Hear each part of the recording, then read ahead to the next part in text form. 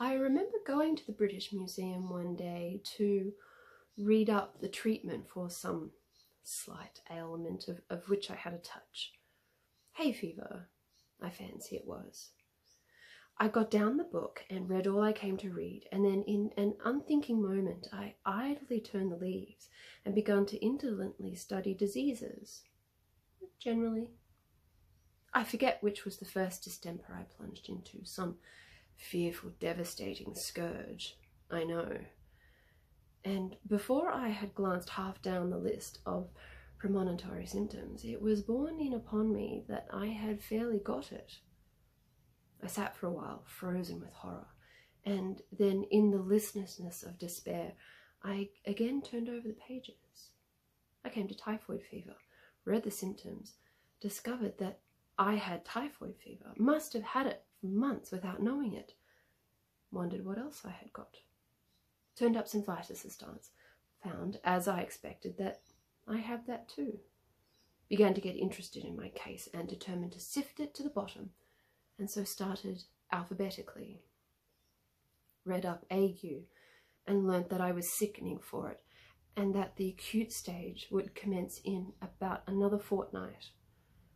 Bright's disease, I was relieved to find I had only in a modified form, and that so far as that was concerned, I might live for years. Cholera I had with severe complications, and diphtheria I seemed to have been born with.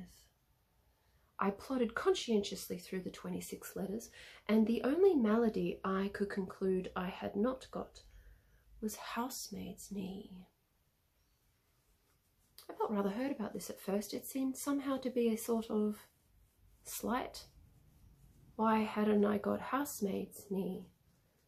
Why this invidious reservation? After a while, however, less grasping feelings prevailed. I reflected that I had every other known malady in the pharmacology, and I grew less selfish and determined to do without housemaid's knee. Gout, in its most malignant stage, it would appear, had seized me without my being aware of it. And zymosis I had been suffering with from childhood. Well, there were no more diseases after zymosis, so I concluded there was nothing else the matter with me.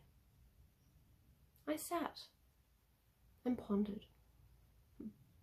I thought, what an interesting case I must be from a medical point of view.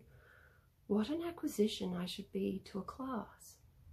Students would have no need to walk the hospitals if they had me. I was a hospital in myself.